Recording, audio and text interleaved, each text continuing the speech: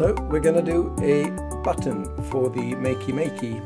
And in order to do that, we need some simple material. Nils, what do we need to make a button? Well, let's start with the Makey, of course.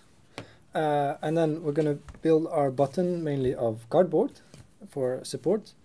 And we're going to have some foam and some aluminium foil, which is going to be the conductive material in this case. And to put this all together, we're going to use glue. And of course, to make it in the size and shape you want it, you can use a scissor. So we need to put this together, and I guess what we do is that we take the aluminum foil and put it on top of the cardboard, and we glue it together. And then we have the foam in between, separating the layers of the aluminum foil. Exactly. And you're going to glue this all together. And we glue the cardboard on top as well. So that when we press this down, the two aluminum pieces make contact with each other. contact. Exactly. So you have prepared a button for us. And I'll take the Makey and bring that forth.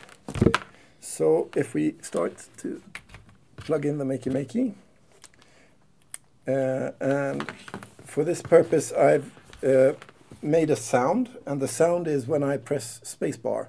So if I do that, that's the sound we have for today. Okay. And if we're going to get the button to produce the sound, we need to plug in spacebar. A spacebar, and we find that there.